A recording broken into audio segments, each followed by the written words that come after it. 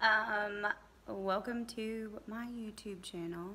For those of you who have been with me since day one, thank you so much for sticking by me. I have had a rough time. And those of you who are new here, thank you for subscribing. I would strongly suggest you going back to, if you're here just for like the gastric sleeve journey part of it, then go to my first video where I was talking about it as an option. Or if you're interested in the whole shebang, then go ahead and start at my thoughts on the ketogenic diet. I have been through a weight loss journey for over 2 years now, and I've hit a lot of road bumps.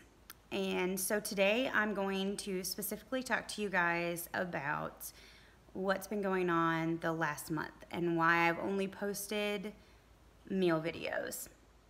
So stay tuned. Okay, so where have I been the last month? Well, you haven't seen my face, and I apologize for that. But I really have not been in a good headspace for the last month. I am still having issues with my esophagus, and I went into the emergency room a month ago on a Monday, and I went in because I had gone 5 days without being able to keep anything down, and I was 17 days constipated, and that's with drinking Miralax and that kind of stuff. I didn't drink any of the magnesium citrate though, because I don't want my body to be used to that. I want it to be able to produce bowel movements on its own. But apparently I was having issues getting food down because I was so constipated. It had nowhere to go.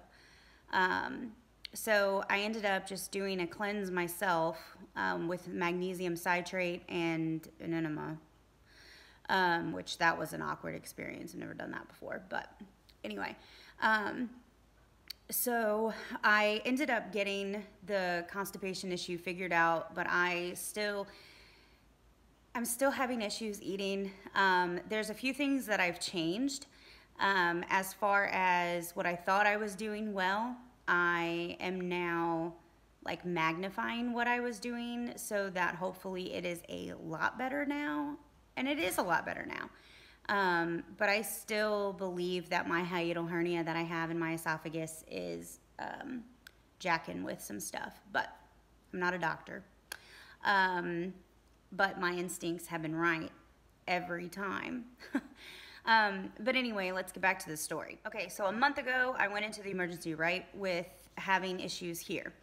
And I was in the emergency room from 11:30 a.m. until 11:30 p.m. I had a bunch of blood work done. They had me do a CT scan, and at around 10:30, my doctor came in, 10:30 p.m., my doctor came in and was like, so we found a mass in your abdomen.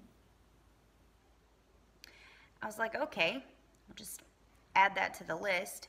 My mom, who's a double amputee, she has prosthetic legs. So she got up and she came over and she like held my hand and they were like, we believe you have cancer. I just sat back and I was like, you've got to be kidding me.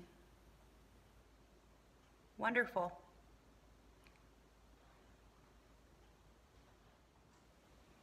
Okay, sorry for the change of scenery. It is the next day.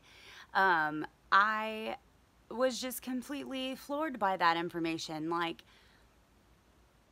I had just lost my dad to cancer. My mom is still extremely beat up about that. And then to find out that her youngest daughter was having the same, not the same, but a scare, okay? And plus, this particular mass that they found apparently had been there for years. It apparently is the size of an orange, and yesterday when I went to the doctor, they said that it was the size of a baseball, which is this, similar in size to an orange. So I have been going to a lot of doctor's appointments and trying to figure out exactly what the next steps are. So one thing that they did do is they did go ahead and do a biopsy of the mass that they found. And originally they said that this mass was not around any of my organs. It was just kind of freelancing and shouldn't cause any problems with, any of my systems.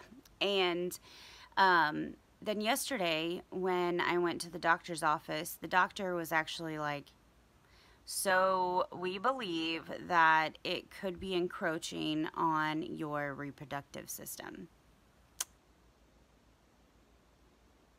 But the good news is it's benign. But they do want to get it out as soon as possible so that it doesn't have an opportunity to metastasize or to become cancerous. So we are going to be removing it as soon as possible. A date has not been set yet. I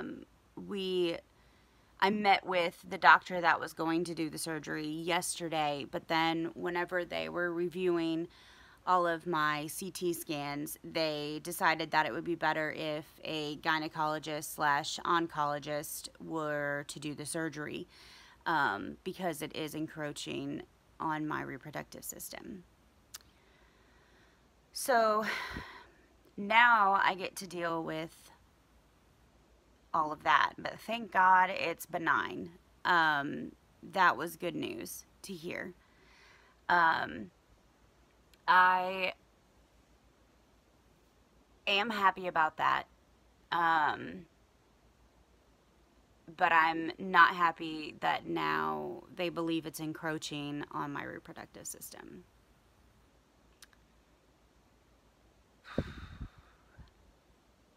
So, what that means to me is I may not be able to have kids. And that really sucks. I mean, I know adoption is an option, and I will never look past that, If I end up not being able to have children, adoption will be what I do. But I just sucks. Maybe not having little genetically Kristens running around, but anyway, but I don't know that that's the case. They believe that it's encroaching on my reproductive system, and that could mean that it's just going to, they're going to have to remove, one of my ovaries, or it could be messing with my fallopian tube, or it could be messing with my uterus itself. So we will see. We will see what all that entails whenever I meet the gynecologist and get a surgery date set and all that stuff. And I will keep you guys updated. It's been a lot of information in a month to have to deal with, and I honestly did not know how to approach it with you guys. I contemplated not, because it's not weight loss related, but it's my journey related. And yeah. I mean, just take it one thing at a time, and right now it's just a mass, not affecting anything. That's what I'm guaranteed right now, and that's what I'm sticking with. It's benign, and I can move on from here and just keep going on my weight loss journey, you know. And I've had some hiccups, but who doesn't? I just choose to put it out there. So those of you that are interested in the surgery or interested in my life, period, are getting the information, everything that's going on. So the next step is to meet with the surgeon that's actually going to be doing my surgery, hear from him, and I will let you guys know what we decide and what the next steps are. Also, just kind of a heads up, I am officially down to 223, and I was 320. So, now that's not with the help of surgery, like that's since day one. Since surgery, my surgery weight was 284, and that was February 28th, 284. And sorry, my phone rang.